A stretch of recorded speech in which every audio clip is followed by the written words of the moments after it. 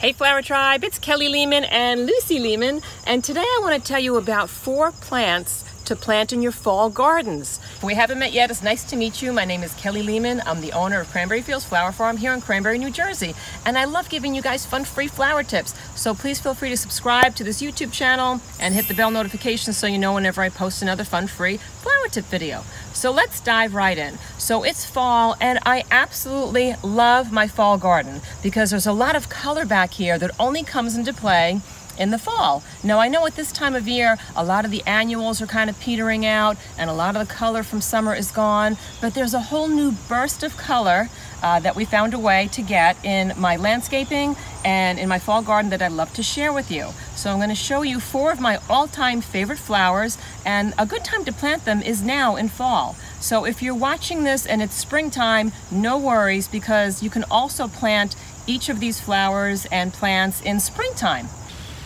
So one of my all-time favorite plants in a fall garden is sedum, and this is called Autumn Joy Sedum, and it's a fabulous plant because it has this beautiful burst of red blooms in fall. But what's really cool about this plant is when it first comes in, these gorgeous red blooms are green. And before the blooms come in, like in summer, they'll start giving you these gorgeous stems that almost look like they're succulents. So the leaves on this stem that come out in like late spring, early summer, it almost looks like you're growing succulent plants in your garden. So it's got 3 totally different looks at 3 different times of the year. So it's really like a really beautiful look in your garden from late spring, early summer, all the way to the frost.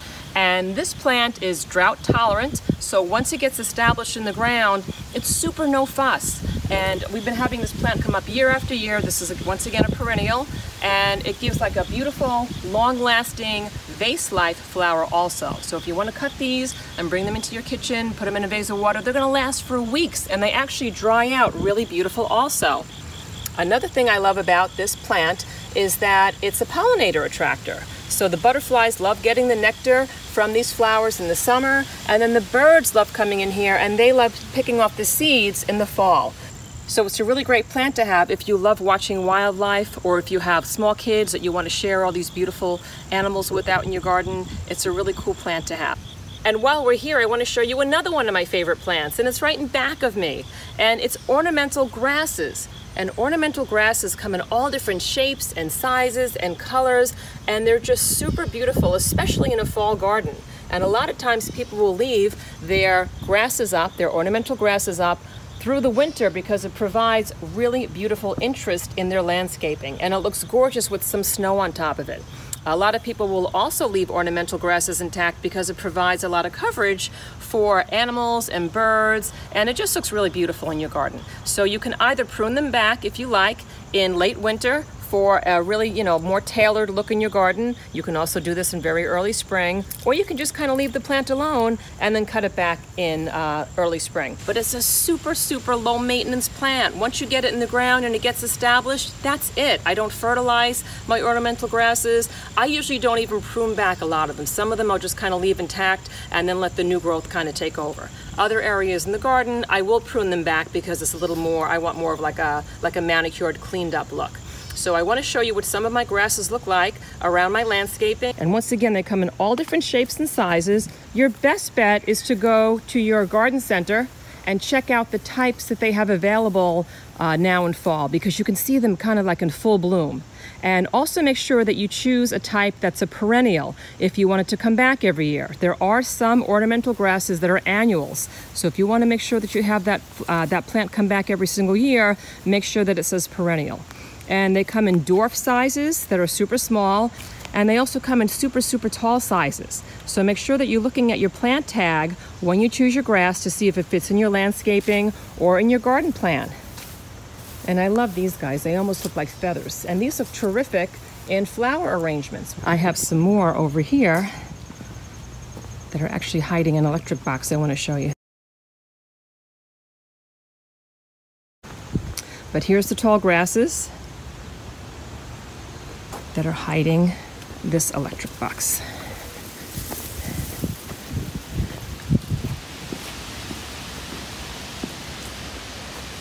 Can you see it? Here it is.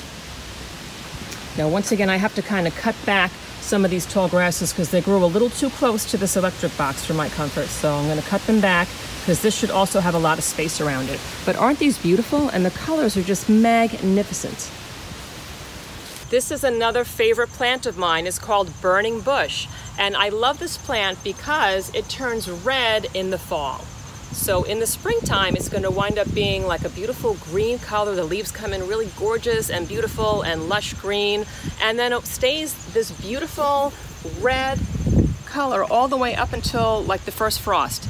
So this plant is deciduous, which means it's going to wind up losing its leaves in the winter, but it does make for a really gorgeous hedge. So if you wanted to have like almost like a blocker for your property or some sort of like a natural fence, burning bush is terrific. Just keep in mind that it will lose those leaves in winter, but it gives you this beautiful, beautiful burst of color in fall, and it gives you that beautiful lush green look in the summer months. So it's super easy to maintain. It doesn't get much disease. You can prune this plant back in case you need to kind of keep it intact for your landscaping, but know that there's also some dwarf varieties that actually only get a few feet tall. So if you have a smaller spot in your landscaping or in your garden, you're probably better off going for those dwarf varieties. But if you want that big giant impact, then you can go for like a regular size burning bush. Another reason why I love this burning bush plant is because the birds are in here every morning because there's tons and tons of berries in here. So in the fall, this plant produces these gorgeous little seeds, these berries, and the birds are in here every day. So it's like a really beautiful sight to see. So once again, if you have kids or grandkids, or if you just enjoy watching wildlife, then you can come out here and check this plant out in the morning and you will be amazed. So the last plant that I'd like to talk to you about today is limelight hydrangea.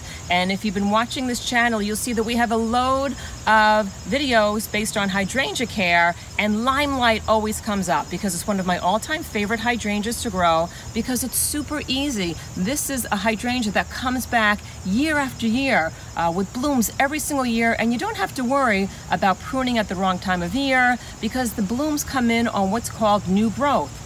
So this is a super reliable bloomer, and what happens is the blooms start off in this beautiful creamy white in summertime, and then in fall they turn this gorgeous green and maroon color, and they make for a terrific semi-dried flower on the stem. So if you're going to use this flower in your garden, I'd suggest using it more so in the semi-dried form because it's going to have a much longer vase life than if you cut them in summer when it's in that white poofy form. Limelight hydrangeas look terrific in your landscaping, and they also look terrific in your garden. And one of the key features of a limelight hydrangea is they have these colossal flower heads. So take a look at this flower head right here. I mean, it's got to be about, I don't know, 12 to 14 inches long. It's just gigantic. And if you prune these back in late winter, early spring, the flower heads will be even larger. But to keep a smaller look, a smaller flower head, you can just not prune the plant back at all, and you'll get these more delicate blooms that are still pretty large. Well, this plant, normally, now the tags on the plant when I first bought it said it was going to get between 6 and 8 feet tall. But I have to say, this plant is tremendous, and I've got a whole bunch of them back here, and some of them, they have to be at least 12 feet to 15 feet. They're just tremendous. And this plant here is probably about 10 to 12 years old. So when I first got it, it was much, much smaller, but it just bloomed so beautiful, and it's so gigantic. And I have another one back here, and you can take a look at the size of that one. And once again, they get really colossal. So when you're planting them, make sure you have a large enough area for this plant to get. But there's also dwarf varieties. There's a variety called Little Lime, and there's a variety called Bobo. So if you have like a smaller spot in your landscaping or in your garden and you want to enjoy a limelight hydrangea, go for the Bobo or go for the Little Lime. The flower heads aren't going to be quite as colossal, but they're still beautiful and so easy to grow. So thank you so much for joining us in this video, and please feel free to subscribe and hit the bell notification, and please let me know where you're viewing this from in this great big beautiful world. I love to see how our flower tribe is growing around the globe each week, and please continue to have those flower questions and comments come in below because they help me come up with new videos to help our flower tribe grow better flowers in their own gardens. And I will see you in the next video.